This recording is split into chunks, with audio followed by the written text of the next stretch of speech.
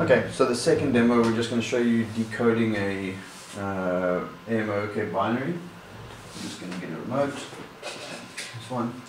And the first thing I need to do is obviously find the frequency. So if I press the remote, you see there's nothing there. But if I go to 433, there you can see the actual remote. And see if I move up a little bit. Right there, you can see some reflections as well because I'm a bit close to it.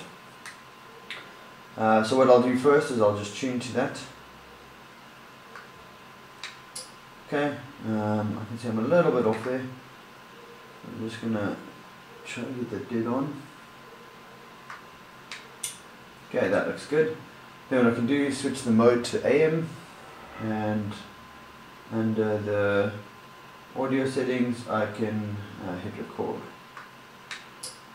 Okay, so that's recording it as a demodulated AM signal. Okay, so hit record. I can now open it, and I'm going to try find this quickly.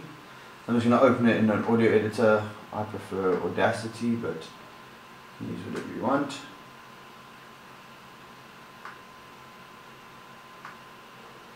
Okay, and there you'll see is my signal. And you notice that a lot of it looks very similar, so there's a lot of smaller gaps. And if I zoom into those, you'll see that those actually are signals. Okay, so it's called AMOK, or on-off keying, and there you can see it nicely displayed in the audio editor. Right, and the small bridges are the ones and the large ones are the zeros. It's a nice way to be able to say, you can look at that and figure out what the code is. Of course I'm a little bit lazy for that, so the way that I'll do it is I will just use a script. So I've got a Python script.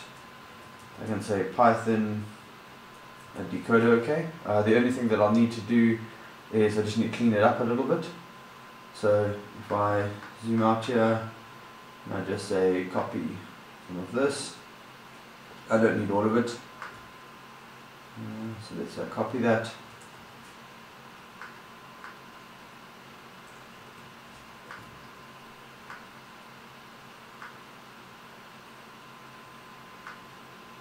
Save it somewhere. I'm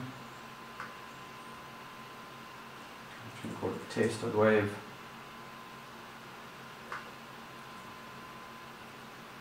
Okay, and then I can say, okay, I want to run this on a file called test.wave.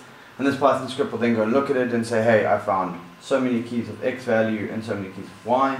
And if you look at those, you'll be able to see, okay, well, that's actually the binary that's being transmitted, so that's something that I can use later on.